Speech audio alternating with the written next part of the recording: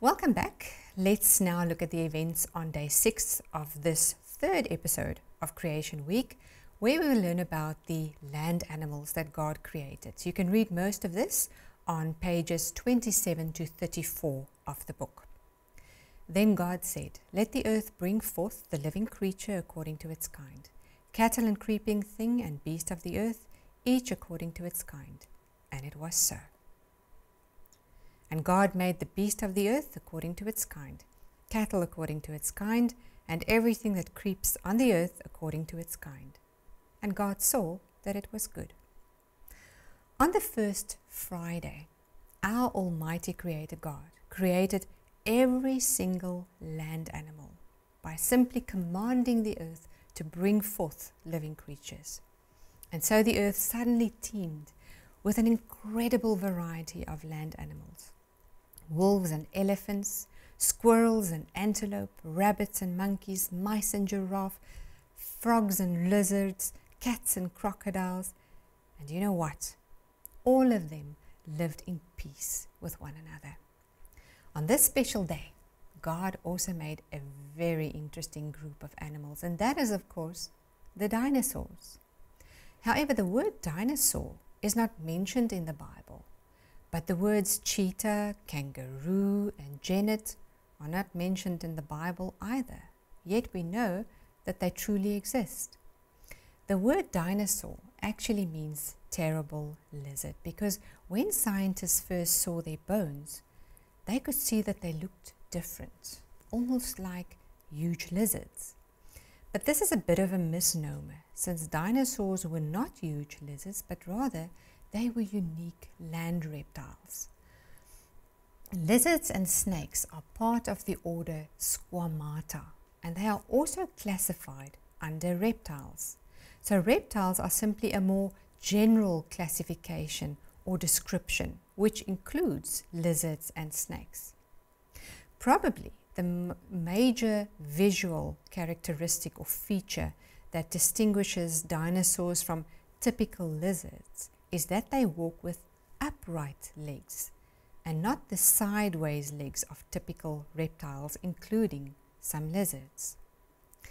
The Bible teaches that God made all the land animals on the 6th day. This includes the reptiles and therefore also the dinosaurs.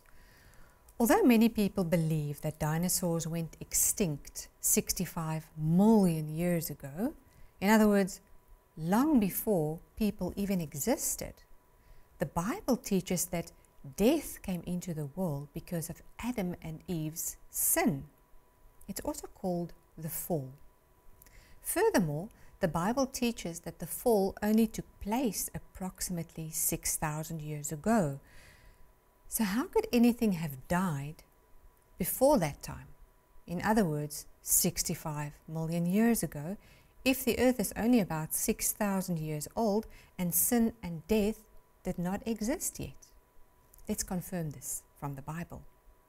Romans 5:12. When Adam sinned, sin entered the world. Adam's sin brought death, so death spread to everyone, for everyone sinned. Did you know that God described 2 dinosaurs in quite some detail in the Bible? Although, as I mentioned earlier, the word dinosaur is not specifically mentioned in the Bible, and here is the reason why. The people who translated the Bible did so in the 1500s and 1600s, so that's about 500 years ago.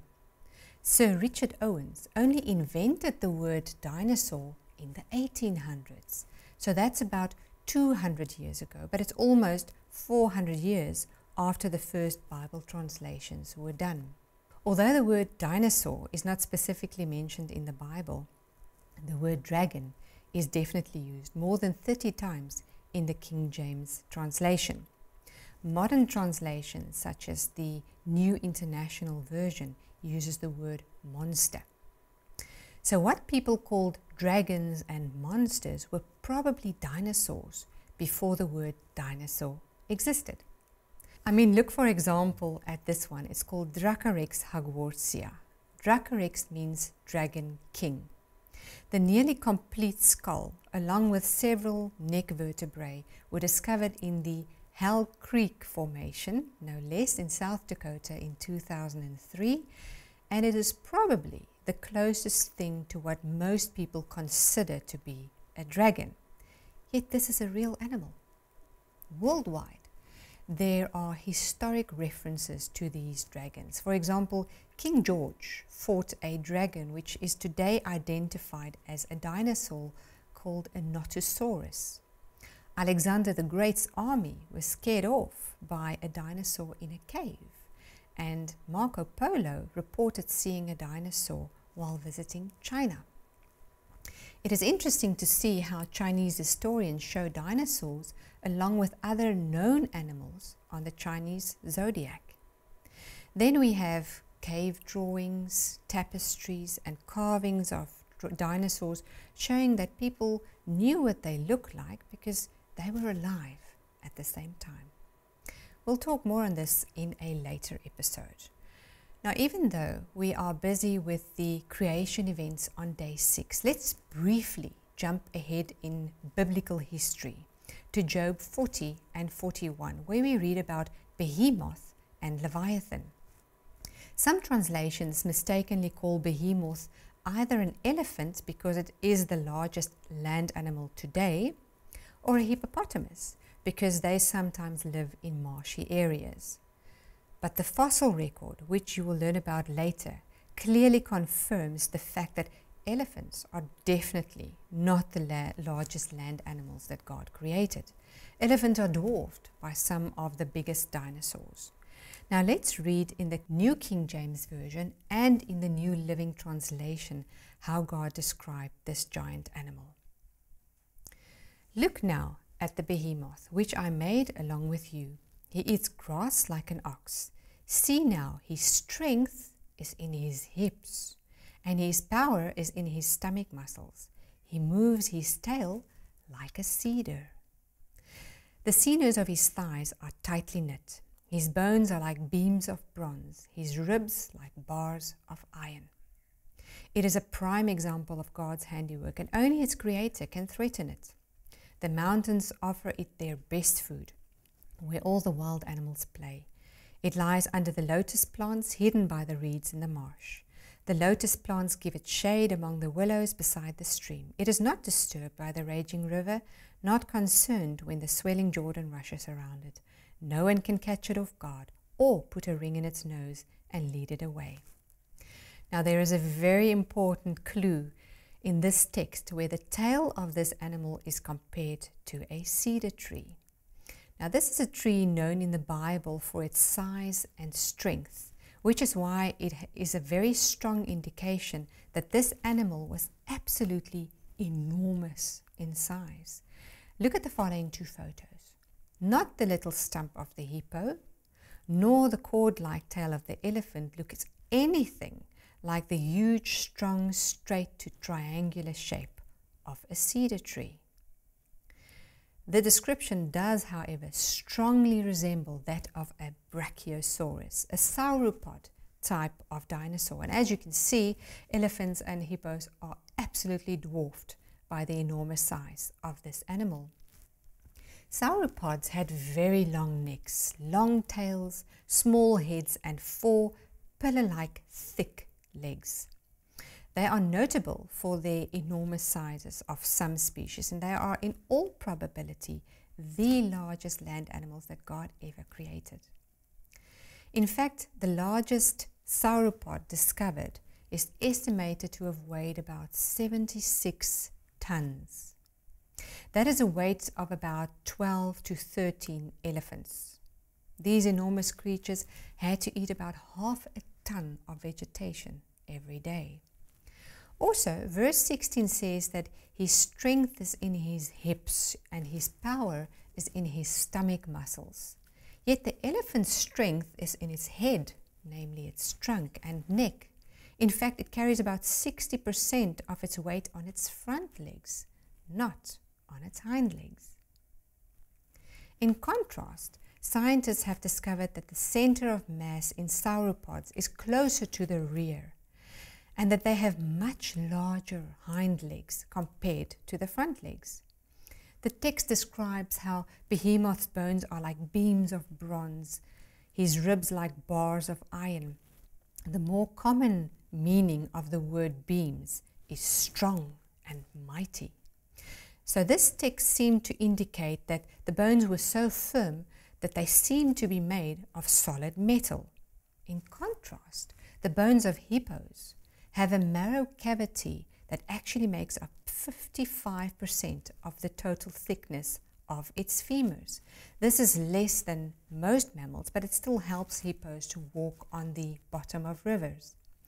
Elephant bones also have cavities with spongy bone in them. But the sauropod dinosaurs were unique because many of them had ribs and limb bones that were not hollowed out like most animals, but it was solid bone. So clearly, this description in Job does not fit hippos and elephants. Yet you have to wonder about that long neck.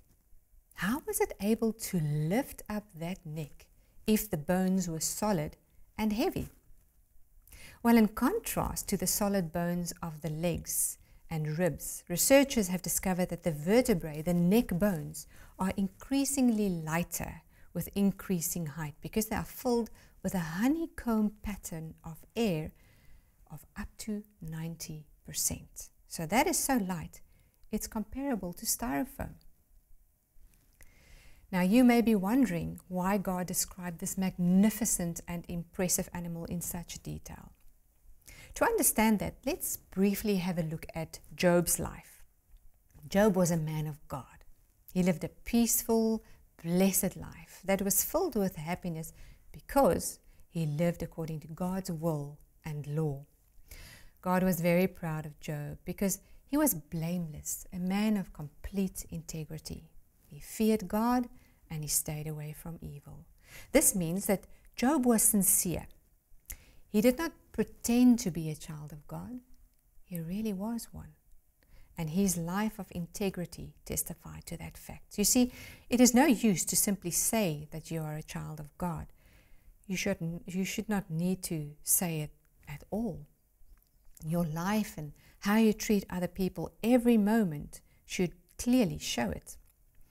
We should do what is right and behave like children of God, especially when we think that no one else can see us. In the same way that a tree bears good fruit, we must bear good fruit so that other people can see we are God's children. Those fruits are described in Galatians 5:22 as love, joy, peace, long-suffering, that means patience, kindness, goodness, faithfulness, gentleness, and self-control. With God's help, these are the fruits that we should bear. That means no temper tantrums when we don't get our way. Job 1 and 2 further tells of Satan, who claimed that Job was only faithful to God because things were really going well in his life and because he benefited from the relationship. Satan then challenged God by claiming that if Job's property and loved ones were taken away, Job would turn against God. We then learn how Job's faith was tested to the uttermost. God allowed Satan to take Job's possessions, family, and laborers, but Job remained faithful to God. Satan was definitely not satisfied and was probably extremely disappointed because Job had remained faithful to God. He then went back to God and claimed that Job would become unfaithful if his health was taken away as well. The rest of the book of Job describes the story of how he struggled to understand why all these terrible things were happening to him. Job had many questions, and in the end, God answered him directly and in a very interesting manner by asking him 77 rhetorical questions, and every question dealt with God's creation. By the way, the purpose of a rhetorical question is to make a point rather than to get an answer. You can read about that starting in Job 38. Now, in his answer to Job, God reminded Job and us about all the wonderful aspects of his marvelous creation, such as the behemoth, which was the first of the land animals. This means it was the foremost, the chief, the first in rank. So God is pointing Job to the magnificence of his creation by firstly pointing out the largest and most magnificent animal that ever lived on earth, the behemoth. And then he describes the most fearsome king of beasts, the Leviathan. Leviathan is also a symbol for Satan. Now, by doing so, God teaches us that only He, who is God, can overcome and achieve victory over Satan, who is also a created being. We are reminded that God still remains in control of our lives, even when Satan attempts to destroy us. Now, the strange thing about the book of Job is that after all these accusations from chapters 1 and 2, the story seems to end without Satan being directly mentioned again, which brings us to the description of Leviathan in Job 41. Now, if you read the description of Leviathan and understand that this is probably a description of a specific created animal that is used as a symbol for Satan, as mentioned, just like a dragon and a snake is used in other places as a symbol for Satan, then it becomes clear that this description of a real and existing animal literally refers to Satan. In Job 41, we find the detailed description of this enormous aquatic animal. So let's read that together. Can you catch Leviathan with a hook or put a noose around its jaw? Can you tie it with a rope through the nose or pierce its jaw with a spike? Will it beg you for mercy or implore you for pity? Will its hide be hurt by spears or its head by a harpoon? If you lay a hand on it, you will certainly remember the battle that follows. You won't try that again. No, it's useless to try and capture it. The hunter who attempts it will be knocked down. And since no one dares to disturb it, who then can stand up to me? Who has given me anything that I need to pay back? Everything under heaven is mine. I want to emphasize Leviathan's limbs and its enormous strength and graceful form. Who can strip off its hide, and who can penetrate its double layer of armor? Who could pry open its jaws? For its teeth, the King James Version says, double brittle, are terrible. Its scales are like rows of shields, tightly sealed together. They are so close together that no air can get between them. Each scale sticks tight to the next. They interlock and cannot be penetrated. When it sneezes, it flashes light. Its eyes are like the red of dawn. Lightning leaps from its mouth. Flames of fire flash out. Smoke streams from its nostrils like steam from a pot heated over burning rushes. Its breath would kindle coals, for flames shoot from its mouth. The tremendous strength in Leviathan's neck strikes terror wherever it goes. Its flesh is hard and firm and cannot be penetrated. When it rises, the mighty are afraid, gripped by terror. No sword can stop it, no spear, dart, or javelin. Arrows cannot make it flee. Clubs are like blade of grass, and it laughs at the swish of javelins. Its belly is covered with scales as sharp as glass. It plows up the ground as it drags through the mud. Leviathan makes the water boil with its commotion. It stirs the depth like a pot of ointment.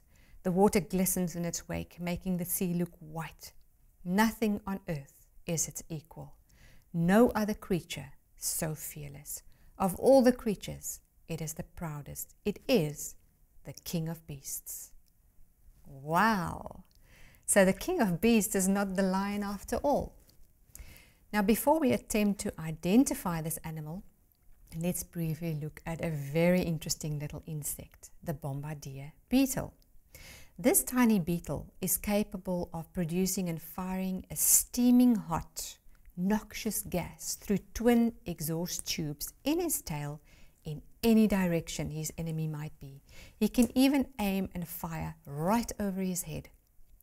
Now this is done by mixing all sorts of concoctions, chemicals and catalysts in a bomb preparation or reaction chamber in his hindquarters. And yes, this bomb preparation chamber is a bit more dangerous than yours. When the beetle is threatened, the muscles around the two chemical storage chambers contract and the chemicals flow into the reaction chamber. The pressure mounts due to the reaction between the chemicals, which causes the one-way valves to close and the outlet valves to open instantly with a loud pop. The reaction between the chemicals happens very rapidly, within 90 milliseconds, before spewing out at 20 meters per second. This tiny insect cannon can fire away 4 to 5 of these bombs at intervals of less than 4 minutes, and this bomb can even render larger enemies such as spiders, mice, frogs and birds temporarily unconscious, giving the little beetle time to make its great escape. Now let's get back to Job's Leviathan. If this bomb mechanism is still in existence today, surely it's more than possible that it existed in the past as well, don't you think? Many interpreters consider the word Leviathan to refer to a crocodile, not because that is what the word means, but based on the description of Leviathan, which they consider to be that of a crocodile. Now, there are many different ideas regarding its identity. Some thought it was a Tyrannosaurus rex, but T-Rex was land-living, while Leviathan was aquatic, freshwater and marine. Others thought it was a Kronosaurus, but Chrono was a fully marine animal that probably lived in the deep ocean, so it doesn't make sense for such an animal to be an opponent to land-living people with swords, spears and arrows. Furthermore, Kronosaurus had flippers, not legs, so he could not stand or move on land, and he could not have left trails in the mud at the water's edge as described in Job. Now, with the exception of Australia's saltwater crocodile, which spends some time in the sea, crocodiles are not usually found in the sea, but rather they are found in rivers and lakes. By the way, today's crocodile scales are not nearly thick enough to withstand a spear. Leviathan was probably a Sarcosuchus imperator, a monstrous armored type of crocodile which they nicknamed supercroc. The first supercroc fossil was discovered in the Sahara Desert in 1966. This animal had an unusual ball-shaped opening at the front of its snout, and scientists speculate that it might have been the preparation chamber for the mixing of various fire-generating chemicals, very similar to that of the bombardier beetle. An article on this discovery was presented in the December 2001 publication of National Geographic, and the description of this animal is remarkably similar to that which is given in Job. The skin was described as gorgeous armor, with foot-long bony scales that looked like they were very densely packed roofing tiles to form an impenetrable shield around the animal's neck, back and tail. They write that it is especially the skull with which nothing else can compare. It had more than 100 teeth in its mouth, and in contrast to crocodiles alive today, the skull of supercroc becomes wider towards the front, where it's further armed with a row of deadly enlarged canines. Do you remember how the King James Bible described Leviathan's double brittle teeth? Now, the force of this bite is estimated to be a whopping 8 tons, 8 metric tons. So just to compare, humans have a bite force of about 120 kilograms. Hyenas have a bite force of about 918 kilograms, and a saltwater crocodile has a bite force of around 1.6 tons. So clearly, supercroc was in a biting class of its own. The complete skull is almost 2 meters long. This 13-meter long armored reptile, with its 2-meter long head and frightening teeth, 8 tons of bite force, the probably exhaled smoke and fire, sounds like an excellent candidate for the Leviathan of the Bible. What do you think? In the second part of day 6, we will learn about the creation of mankind.